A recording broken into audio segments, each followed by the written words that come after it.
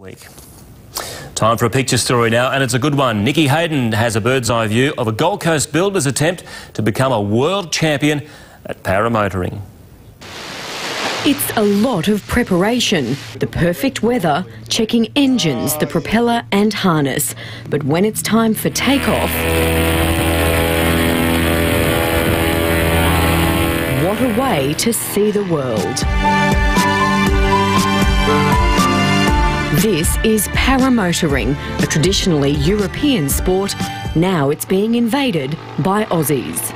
5 years ago we started off with 3 members, and now we're up to 28 members, and I would expect that in another 2 years we'll double those pilot numbers again. Chris Atkinson is a builder by trade. With just 200 flying hours under his wing, he's challenging the world's best. I've broken the Australian distance record 4 times, and I've broken 2 world records on limited fuel. The Gold Coast is his perfect training ground. What's it like up there? It's pretty rough. You got to get used to days like this because it gets a lot rougher. He's learnt that the hard way.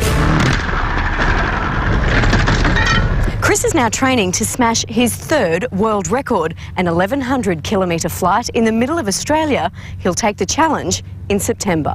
Almost as far as Brisbane to Canberra.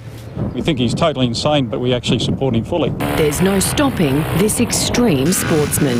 Oh yeah, I'm hooked. It's an unbelievable sport. If you give it a go, you'd love it. Nikki Hayden, 10 News.